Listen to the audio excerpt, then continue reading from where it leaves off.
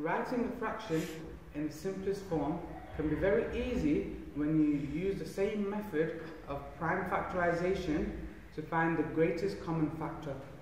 Okay? Some examples are easy, such as 8 over 10. We don't really need to go out of our way to look for the common factor.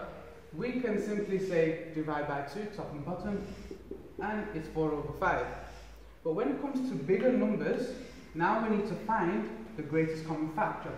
So let's take 36 over 48. Now then, we could go through the whole numbers, but that could take a long time. Using prime factorization would be a lot quicker. So let's start with 36.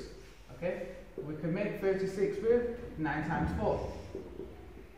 And then break the 9 down into 3 times 3, break the 4, 2 times 2. Okay? Now then, let's do 48.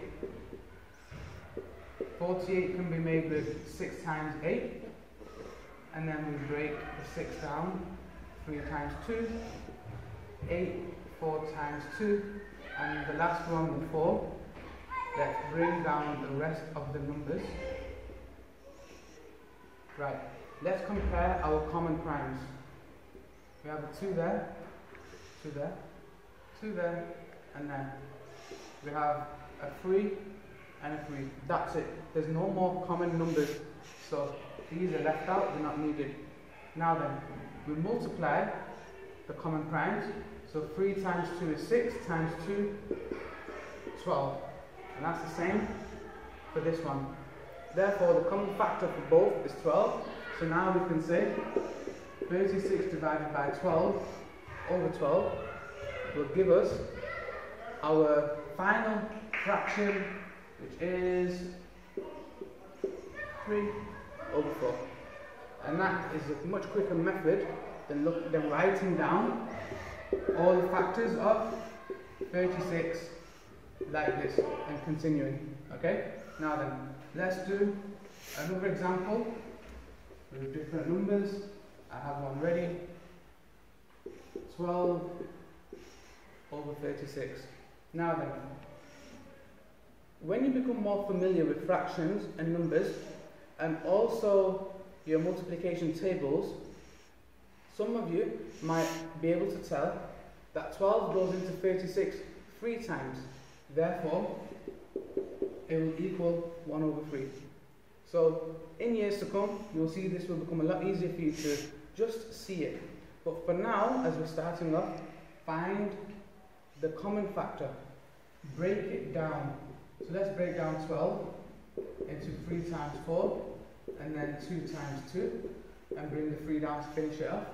Then with 36, and I'll show you a different way this time, as opposed to 9 times 4, let's do 6 by 6, 3 times 2, okay.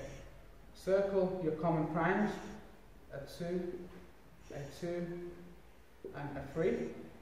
So, that now tells us that the common prime is 3 times 2, which is 6 times 2, 12, which is common in both.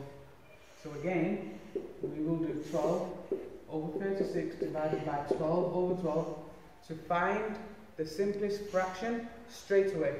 This is why we do it, to find the simplest fraction straight away. You see, we can easily have a fraction like, maybe 12 over 100. And we can keep on dividing by 2 over 2 over and over again, or by 3 or by 4. And we will have many steps, okay? Such as 6 over 50. Then we could divide by 2 over 2 again, and then it will give us 3 over 25, okay? But instead of doing all these steps, let's cut out all these steps and do it one time by the greatest common factor. And that is the easiest way to find the simplest form of any fraction.